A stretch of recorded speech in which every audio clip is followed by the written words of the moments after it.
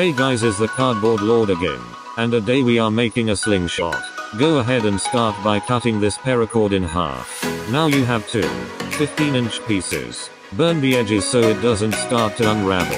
I put a link in the description to the materials you will need.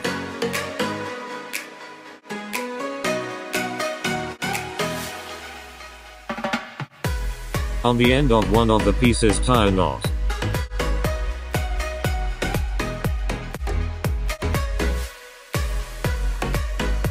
Then on the other cord tie a knot around itself so you can change the size of this loop.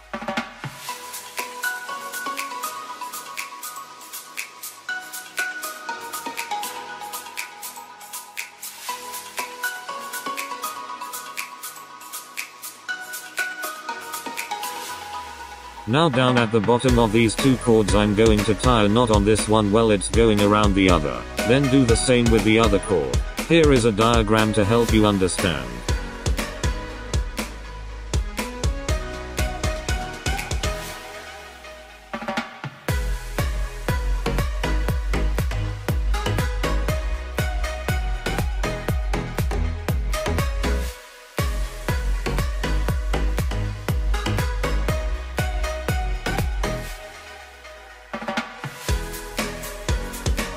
Now I'm laying this down on duct tape that's facing up. Then fold the duct tape over. Do this a few more times until this area is completely covered in duct tape.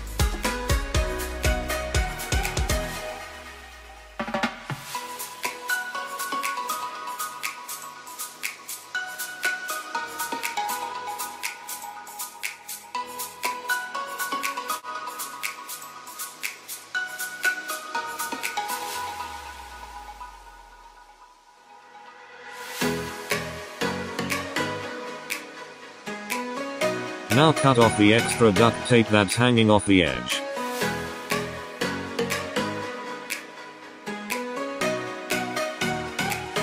Here's what it should look like when it's finished. Grab some small rocks and you'll be ready to start.